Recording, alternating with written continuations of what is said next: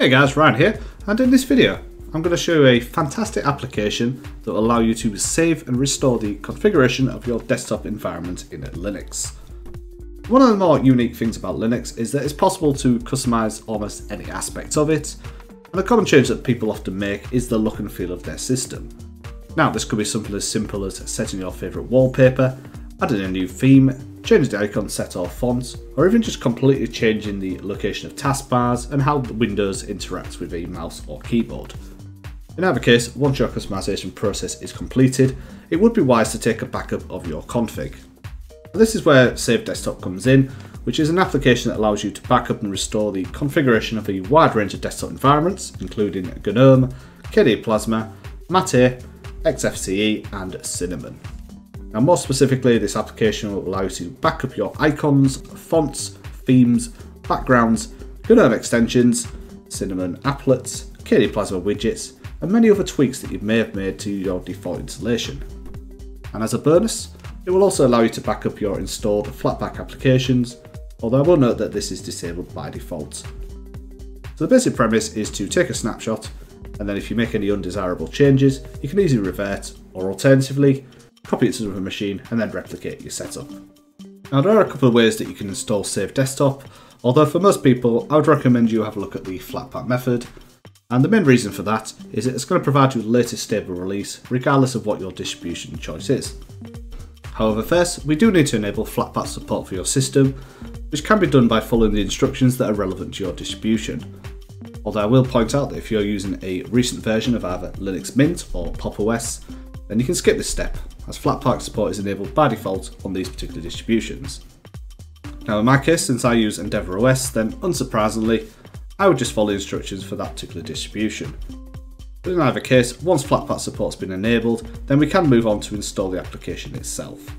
And there's two ways you can do that. You can click on the big install button here, which will typically launch your distribution's application center, which is usually going to be something like Gnome Software or KDE Discover, and from there the Flatpak installation process can be run through.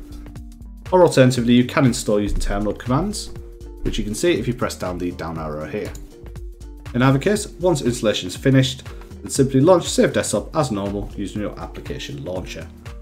So the application itself is straightforward. You've got three tabs at the top. You've got Save, Import and Sync.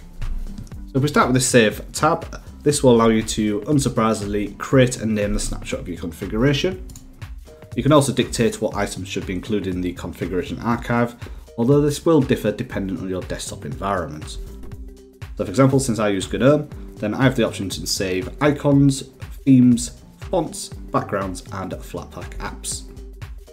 And finally, you can also set up what's known as periodic saving. And if you want more information about how that works, you can click the option here where it says Learn More, which will load up the wiki page that references that particular function. So if we move along to the Import tab, which as the name suggests, will allow you to import a previous backup, either from a file or from a list. And the final tab is Sync, which will allow you to synchronize a configuration with other machines on the same local network. Again, if you want to know how that works, funny enough, you just click the option here where it says how it works. And once again, this will open up the particular wiki page that's relevant to that particular function. Okay, so let's see this in action. So first I'm going to name the backup archive, which I'm just going to call it, well, we'll just leave it as Ryan. I'm going to choose to back up everything except Flatpak apps, and I'm not going to set up periodic saving. So what we need to do now is click on the Save button, and let's choose the location where to save it. I'll just pop it in Downloads. Let's click Select. Now, as the process is finished, you should get a configuration has been saved message. Okay, so let's now confirm that the backup can be restored. So what I'm going to do, as it's the easiest way for me to do that, is I'm going to reset all my preferences using Gnome tweaks, which is going to reset the fonts, icons and background to the one that comes with Gnome, or at least the Endeavour OS's default installation of Gnome. I'll be back in a second. Okay, so now that everything's been reverted to default, let's restore the backup we created earlier. First, let's open up SaveDesktop, and instead of pressing Save, we're going to press Import this time. I'm going to click on the option here where it says Import from File, and select the backup we created earlier. So it's under Downloads, double click on it, and this is going to go through the process of restoring your settings, which as you see, it's just changed my background, Now you will also get a prompt to log out to finish the process, so let's quickly do that now.